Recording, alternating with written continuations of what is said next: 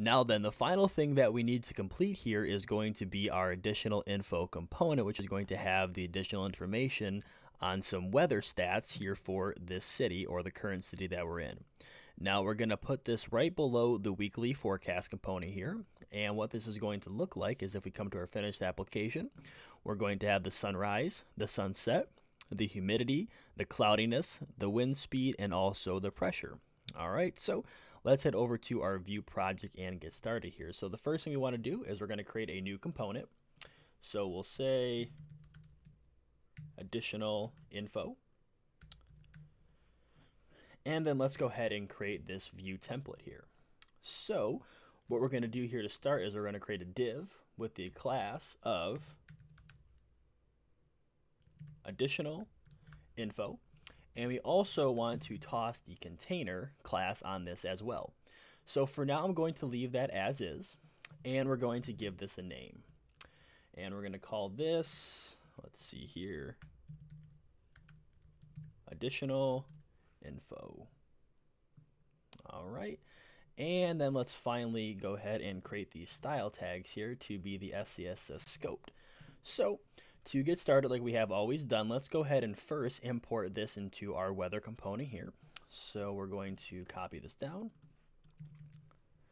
additional info, and then we want to link it up to that component in that file path. And then lastly, let's go ahead and actually put it inside of our components here, and then we need to insert it here inside of our weather wrap. Now, for this component, we're not going to be using forecast. We're actually going to be utilizing the current weather data here. So what I'm going to do is I'm going to copy this vbind here on the current weather, and I'm simply going to store it here in the additional info component. Now what we can do is head back to our script tag here, and we're going to accept this as a prop. And I believe it's current weather. All right, so now we should have access to that. Now if we head over to our project, we're not going to see anything because we have nothing inside of this component just yet. So let's begin to actually create our component here.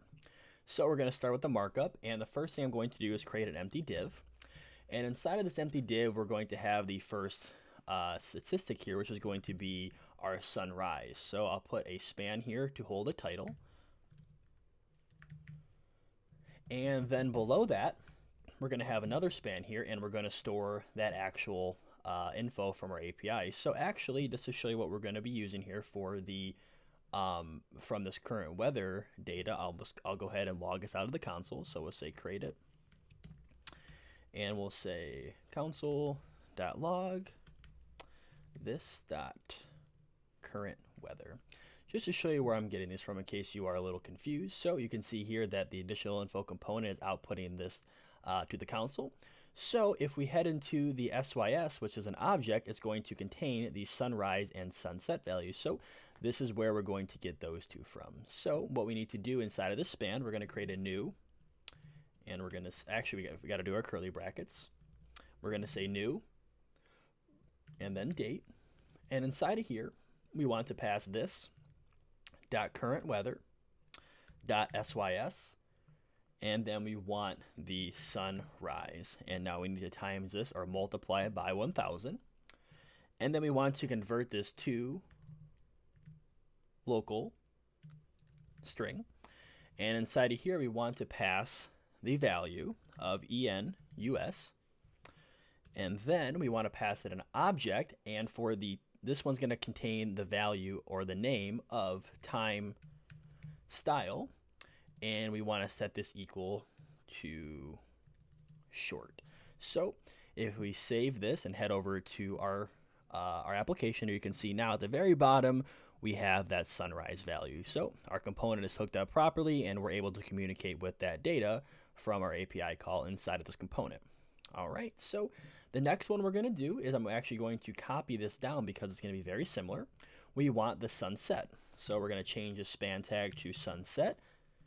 And then instead of saying this.currentweather.sys.sunrise, we're going to change this to sunset.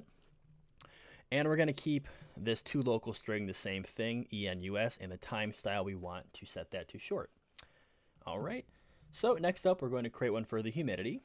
So we're going to create another empty div here with no class name. We'll have a span, and this one's going to be humidity. And then we're going to create another span here to hold that value. So we need our curly brackets, and we'll say this dot current weather dot main and dot humidity, and that does not need to be capitalized. All right. And then next up, I'm just going to copy this down because these are all going to be the same kind of structure. We want to do cloudiness,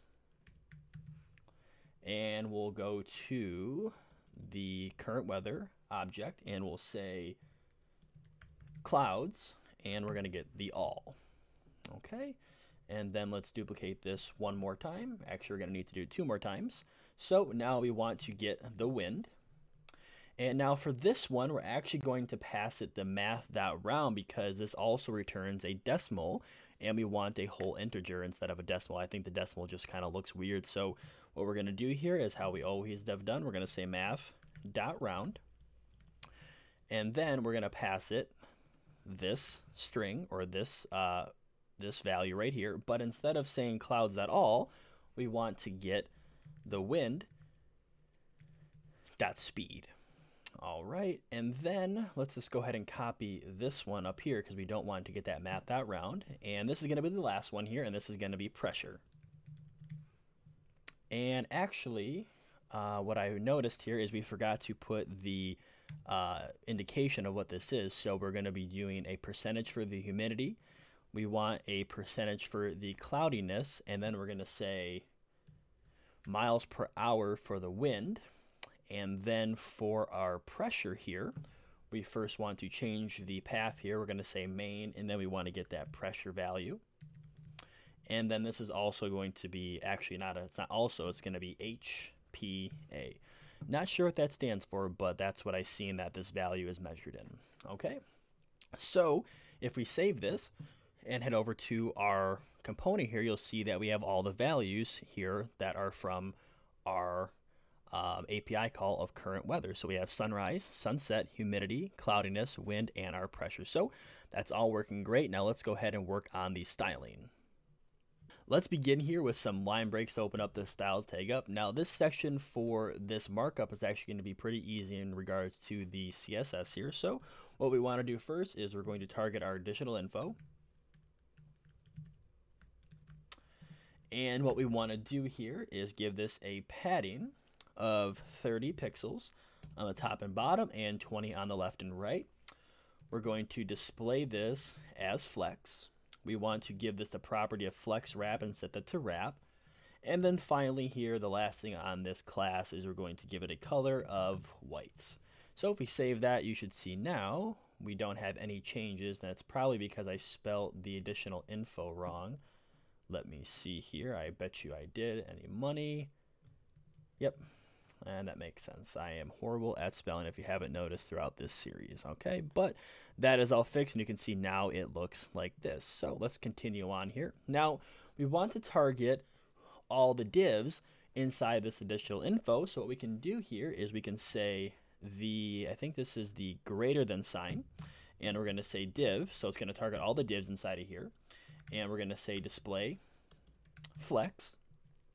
Set the flex direction to column. We want to set the flex basis here,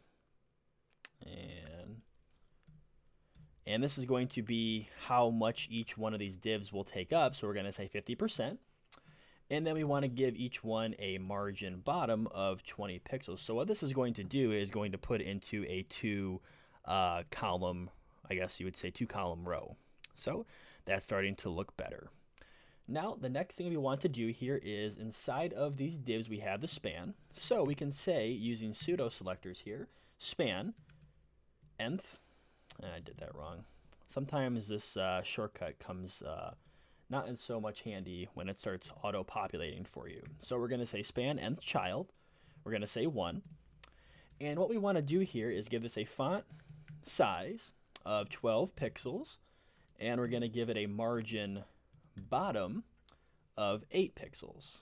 Okay, Now we want to also target our second span here, so we're going to do the same thing, and we're going to say span nth child 2. Now for this, we're not going to change anything besides the font weight, and we're going to change that to a much bolder font, and we're going to give that a value of 600. Okay, now the final thing that we want to do is, because we're giving this a margin bottom of 20 on all the divs, you can see here now that we have all this extra space on the bottom of this component. Now we don't want that, so what we can do is we can say div nth child, and we want to grab the fifth one, 5, and then we also want to grab the sixth one here, and what we're going to say is we don't need that comma there anymore, and all we want to do is set this margin bottom to 0, and you can see now that's going to get rid of that extra space at the bottom, which makes the application look a lot better. All right, so that is going to be our additional info. Now if we head to any city, we will have that component, and that is going to do it for our weather view here.